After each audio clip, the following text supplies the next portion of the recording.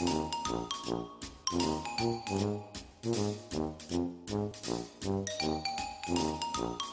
to Sister's Kitchen.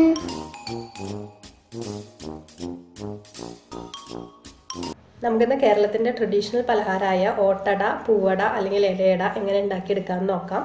ഇത് ശരിക്കും പൂവട എന്ന് വിളിക്കുന്നത് നമ്മൾ ഓണത്തിന് മാവേലിക്ക് വേണ്ടി ഉണ്ടാക്കുമ്പോഴാണ്. അന്നേരം നമ്മൾ അതിനകത്ത് 2-3 തുമ്പപ്പൂവും കൂടി ആഡ് ചെയ്യും.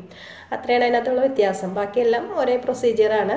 അപ്പോൾ എല്ലാവരും ട്രൈ ചെയ്ത് നോക്കണം. വളരെ എളുപ്പത്തിൽ ഉണ്ടാക്കിയെടുക്കാൻ പറ്റുന്ന പലഹാരമാണ്. അതുപോലെ നല്ല ടേസ്റ്റിയുമാണ്. ഇത് 2 രീതിയിൽ ഉണ്ടാക്കാം നമുക്ക്. ഒന്നെങ്കിൽ നമുക്ക് പാനിൽ വെച്ച് ചുട്ടെടുക്കാം, അതല്ലാന്നുണ്ടെങ്കിൽ നമുക്ക് സ്റ്റീം ചെയ്തെടുക്കാം. ഇഡലി പാത്രത്തിലോ എങ്ങാൻ വെച്ചിട്ട് സ്റ്റീം ചെയ്ത് കൊടുക്കാം. ഈ 2 രീതിയിൽ ഉണ്ടാക്കാം. ഞാനിപ്പോൾ ഇവിടെ ചുട്ടെടുക്കുന്ന രീതിയാണ് കാണിക്കുന്നത്. നിങ്ങൾക്ക് സ്റ്റീം ചെയ്തെടുക്കണമെങ്കിൽ ഇതേപോലെ തന്നെ അട പ്രിപ്പയർ ചെയ്തതിന് ശേഷം ഒരു 10-12 മിനിറ്റ് സ്റ്റീം ചെയ്തെടുത്താൽ മതിയാകും. അപ്പോൾ റെസിപ്പി എല്ലാവരും ട്രൈ ചെയ്ത് നോക്കുക. ഇഷ്ടമായെങ്കിൽ ഷെയർ ചെയ്യാൻ മറക്കരുത്. കമൻസൊക്കെ ആഡ് ചെയ്യുക. അതുപോലെ ഞങ്ങളുടെ വീഡിയോ ലൈക്ക് ചെയ്യുക. ചാനൽ സബ്സ്ക്രൈബ് ചെയ്യാൻ മറക്കരുത്. സബ്സ്ക്രൈബ് ചെയ്യുന്നവർ ബെൽ ബട്ടൺ കൂടി പ്രസ് ചെയ്യുക. എന്നാൽ മാത്രമേ പുതിയ വീഡിയോസിൻ്റെ നോട്ടിഫിക്കേഷൻസ് നിങ്ങൾക്ക് കിട്ടുള്ളൂ. അപ്പോൾ ഇനി നമുക്ക് റെസിപ്പി എങ്ങനെ തയ്യാറാക്കാമെന്ന് നോക്കാം. ഒരു മീഡിയം സൈസ് തേങ്ങ ചിരക്കിയത്, ശർക്കര നിങ്ങളുടെ മധുരത്തിനനുസരിച്ച് എടുക്കുക, ചീകിയെടുക്കണം. പിന്നെ വേണ്ടത് 2.5 കപ്പ് അരിപ്പൊടിയാണ് ഞാൻ ഇവിടെ എടുത്തിരിക്കുന്നത്. ഇത് വറുത്തിട്ടൊന്നുമില്ല, സാധാരണ പച്ചപ്പൊടിയാണ്. പിന്നെ വേണ്ടത് വെള്ളം, ഈ അരി കുഴച്ചെടുക്കാൻ വേണ്ടിയിട്ടുള്ള വെള്ളം. പിന്നെ വേണ്ടത് വാഴയിലയാണ്. വാഴയിലയിലാണ് ഞാനിവിടെ ചുട്ടെടുക്കാൻ പോകുന്നത്. ഇനി നിങ്ങൾക്ക് വാഴയില ഇല്ല എന്നുണ്ടെങ്കിൽ പേപ്പർ ഫോയിലോ അല്ലെങ്കിൽ അലുമിനിയം ഫോയിലോ യൂസ് ചെയ്യാം. പക്ഷെ അത് നമുക്ക് സ്റ്റീം ചെയ്യാനേ പറ്റുള്ളൂ. അട ചുട്ടെടുക്കാൻ പറ്റില്ല. ചുട്ടെടുക്കണമെങ്കിൽ ഇല തന്നെ വേണം. പിന്നെ നമുക്കിത് എങ്ങനെ തയ്യാറാക്കാമെന്ന് നോക്കാം. ആദ്യം തന്നെ നമുക്ക് തേങ്ങയിലേക്ക് ശർക്കര ചീകി ചേർക്കാം. ശർക്കര ചീകാനായിട്ട് വെജിറ്റബിളൊക്കെ പീൽ ചെയ്യുന്ന പീലർ ഉപയോഗിക്കുകയാണെന്നുണ്ടെങ്കിൽ നല്ല എളുപ്പമാണ്. ഇവിടെ ഞങ്ങൾക്കൊക്കെ മധുരം ഒരുപാട് ഇഷ്ടമല്ല, അതുകൊണ്ട് തന്നെ കുറച്ച് ശർക്കരയെ ഞാൻ എടുക്കുന്നുള്ളൂ. നിങ്ങൾക്ക് മധുരം എങ്ങനെയാണ്, മധുരം കൂടുതൽ ഇഷ്ടമാണെന്നുണ്ടെങ്കിൽ കൂടുതൽ ഉപയോഗിക്കുക, കുറച്ചാണെങ്കിൽ കുറച്ചെടുക്കുക.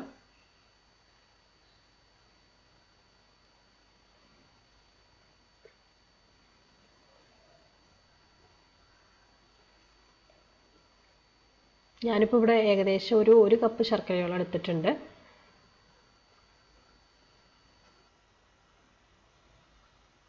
ഇനി നമുക്ക് ഇതിലേക്ക് ഒരു നുള്ളു ഉപ്പ് ചേർത്ത് കൊടുക്കാം.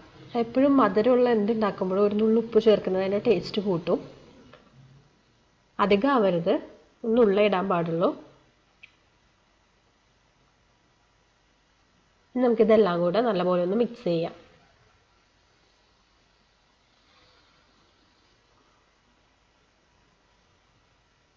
നല്ലപോലെ മിക്സ് ചെയ്തെടുക്കണം. ശർക്കരയും തേങ്ങയും കൂടി നല്ലപോലെ യോജിച്ച് വരണം. അപ്പോൾ റെഡി ആയിട്ടുണ്ട്. ഇതാണ് നമ്മൾ അടയുടെ ഉള്ളിൽ വെക്കുന്നത്. നിങ്ങൾക്ക് ഏലക്കയൊക്കെ ഇഷ്ടമാണെന്നുണ്ടെങ്കിൽ ഏലക്കയുടെ പൊടിയൊക്കെ ചേർത്താൽ കുറച്ചുകൂടി ടേസ്റ്റ് കിട്ടും. ഇനി നമുക്ക് അട ഉണ്ടാക്കാൻ ആവശ്യമായിട്ടുള്ള അരിപ്പൊടി കുഴച്ചെടുക്കാം. കുറച്ച് വെള്ളം ഒഴിച്ച് വേണം കുഴച്ചെടുക്കാനായിട്ട്.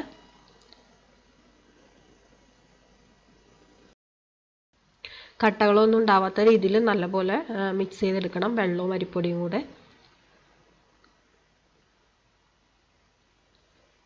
നമുക്ക് ഏകദേശം ഒരു ദോശ ബാറ്ററിൻ്റെയൊക്കെ അതിനേക്കാളും കുറച്ചും കൂടെ തിക്കായിട്ടുള്ളൊരു കൺസിസ്റ്റൻസിയിലാണ് വെള്ളവും അരിപ്പൊടിയും കൂടെ കുഴക്കേണ്ടത്.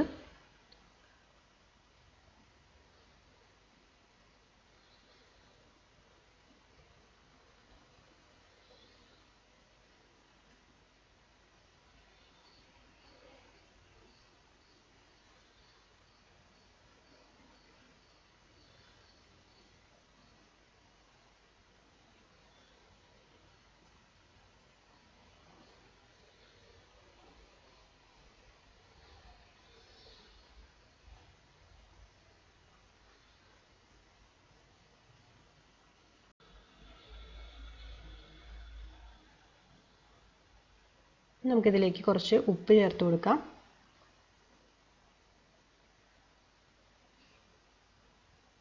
അരിപ്പൊടിയിലേക്ക് പാകത്തിനുള്ള ഉപ്പാണ് ചേർക്കേണ്ടത്. നമുക്ക് നല്ലപോലെ മിക്സ് ചെയ്യാം. ഈ കാണുന്ന കൺസിസ്റ്റൻസിയിലാണ് നമുക്ക് ബാറ്റർ റെഡിയാക്കി എടുക്കേണ്ടത്.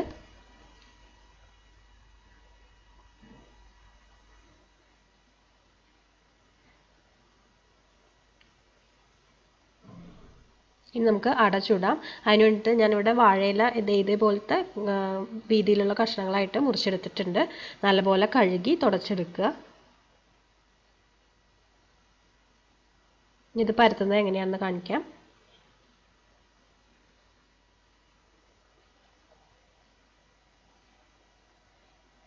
ഒരു സ്പൂണിൽ കുറച്ച് ബാറ്റർ എടുക്കുക. ബാറ്റർ എടുത്തിട്ട് ഇലയിലേക്ക് ഒഴിച്ചു കൊടുക്കുക.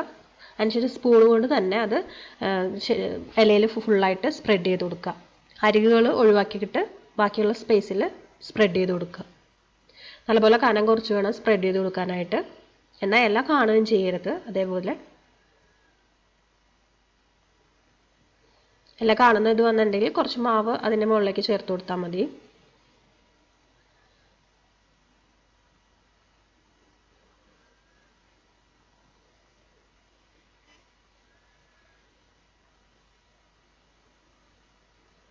ഇനി നമ്മൾ നേരത്തെ തയ്യാറാക്കി വെച്ചിട്ടുള്ള തേങ്ങയുടെയും ശർക്കരയുടെയും മിക്സ് ഇതിലേക്ക് ചേർക്കാം. അടയുടെ ഹാഫ് പോർഷനിൽ വേണം ഈ മിക്സ് ചേർക്കാനായിട്ട്. പൂവടയാണ് ഉണ്ടാക്കുന്നതെന്നുണ്ടെങ്കിൽ തേങ്ങയും ശർക്കരയും മിക്സ് വെച്ചതിന് ശേഷം 2-3 തുമ്പപ്പൂ കൂടി വെക്കുക. അതുകൊണ്ടാണ് അതിന് പൂവട എന്നുള്ള പേര് വരുന്നത്. അതിനുശേഷം അതിനെ രണ്ടായിട്ട് മടക്കി വയ്ക്കുക. നമ്മുടെ അടയുടെ ഇത് റെഡി ആയിട്ടുണ്ട്. നമുക്ക് ഇനി ഇതുപോലെ തന്നെ എല്ലാ അടയും തയ്യാറാക്കി എടുത്തതിന് ശേഷം ഒന്നെങ്കിൽ സ്റ്റീം ചെയ്തെടുക്കുക അല്ലെങ്കിൽ ചുട്ടെടുക്കുക. ഞാൻ ഇവിടെ അട തയ്യാറാക്കുന്നതിനോടൊപ്പം തന്നെ ചുട്ടെടുക്കുകയാണ്. ചുടുകയാണെങ്കിൽ നമുക്ക് അങ്ങനെ ചെയ്യാൻ പറ്റും. അപ്പോൾ അതിന് വേണ്ടിയിട്ടൊരു പാൻ അടുപ്പത്ത് വെച്ചിട്ടുണ്ട്. സ്റ്റീം ചെയ്യാന്നുണ്ടെങ്കിൽ അടയെല്ലാം പ്രിപ്പയർ ചെയ്തതിന് വച്ചതിന് ശേഷം മാത്രം സ്റ്റീം ചെയ്തെടുക്കുക. പാൻ നല്ലപോലെ ചൂടായിട്ടുണ്ട്. നമുക്കിതിലേക്ക് അട പ്ലേസ് ചെയ്ത് കൊടുക്കാം.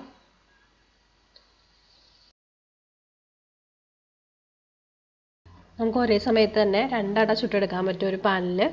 പാലിൻ്റെ വലുപ്പവും അതുപോലെ അടയുടെ വലുപ്പവും അനുസരിച്ചിരിക്കും കേട്ടോ. ഇനി അതിന് ശേഷം നമുക്കിതൊന്ന് മൂടി വെക്കാം. മൂടി വെക്കുമ്പോൾ എന്താ വെച്ചാൽ സ്റ്റീമിൻ്റെ ഇതുകൊണ്ട് മുകളിലത്തെ ഭാഗം കുറച്ചൊന്ന് വെന്ത് കിട്ടും. നമുക്ക് എപ്പോഴും ഒരു മീഡിയം ഹീറ്റിനേക്കാളും കുറച്ചുകൂടെ കൂടുതൽ ഇട്ടിട്ട് ചെയ്യാം. ഇടയ്ക്കിടയ്ക്ക് തിരിച്ച് മറിച്ചിട്ട് കൊടുക്കണം.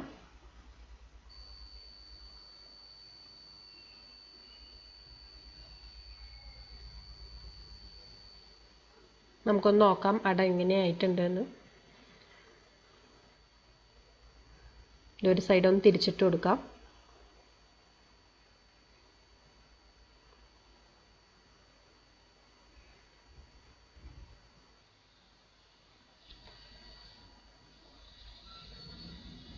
ഇതേപോലെ തന്നെ നമുക്ക് 2-3 തവണ തിരിച്ചു മറിച്ചിട്ട് കൊടുത്ത് എടുക്കണം. എന്നാലാണ് അടയ്ക്ക് നല്ല ടേസ്റ്റ് ഉണ്ടാവുള്ളൂ. ആ വാഴയില നല്ലപോലെ ഒന്ന് കറുത്ത് വരണം.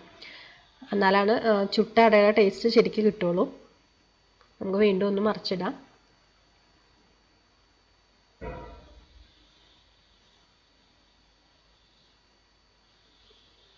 അപ്പം ശരിക്കും പറഞ്ഞാൽ അത് കഴിക്കാൻ പാകത്തിന് വേവായിട്ടുണ്ടാവും. പക്ഷെ എന്നാലും ആ ചുട്ട അടയുടെ ടേസ്റ്റ് കിട്ടണം എന്നുണ്ടെങ്കിൽ ഇല ശരിക്കും ഒന്ന് കറുത്ത് വരണം. അപ്പം നമുക്കതിന് വേണ്ടിയിട്ട് കുറച്ച് നേരം കൂടി അടുപ്പത്ത് വയ്ക്കാം.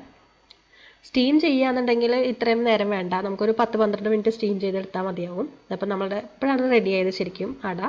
നല്ല ഇലയൊക്കെ കണ്ടോ, നല്ല കറുത്തിരിക്കുന്നത്. ഇതേപോലെ തന്നെ ബാക്കിയിരിക്കുന്ന അട കൂടി ചുട്ടെടുക്കുക.